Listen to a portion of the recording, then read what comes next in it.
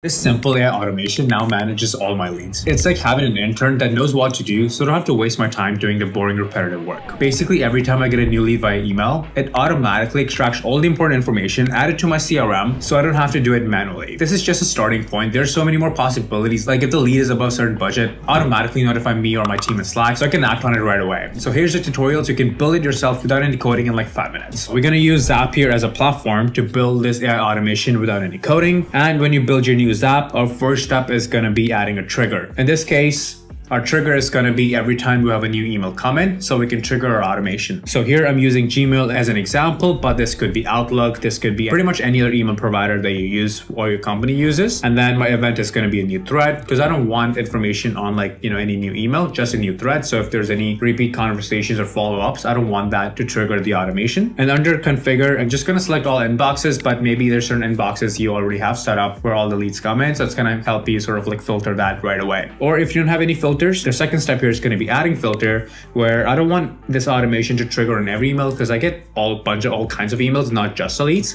So here I'm using certain keywords which I think the person might use in their email subject line when they're sending an email as a lead. So here I just have a bunch of OR conditions and a bunch of different keywords that I think are going to be relevant for this particular automation. And our third step is going to be simply connecting AI. In our setup, we're going to use ChatGPT as the application, and the event would be extract structured data. Because with ChatGPT, we got to tell AI what to do. So we got to extract the data from the email so we can add that to our CRM. We want to make sure that AI knows exactly what to get out of the email, what to read, what to make sense of. So here under unstructured text, we just kind of use our subject line from the email and then the message body from the email so we can analyze using AI what information is coming in. And under description, we're going to keep a simple prompt. We're just going to tell AI what kind of role to play and what the task is. So we're just going to say you're an email parser. I will provide you with an email about, kind of like the business you're in. And then the goal would be to extract the types of information that you want on your lead that you want to add it to your CRM. Think of whatever lead information your team or your company does need on your CRM, like Salesforce or Airtable or whatever you use. Don't stress too much about the prompt. Just keep it simple. You can even use ChatGPT or Prompt Genie to build a prompt if you really need to. But the key part here is to figure out what values you want to extract. So when your lead come in, just think about what information that they might have in the email that you want to add to your CRM, or whatever is necessary for you to start prioritizing which leads you want to act on and whatnot. So here, our values are going to be the budget, the email, who's the person of contact, the company name, the product information and what they want. So that way, we have more relevant information that we can add to our CRM.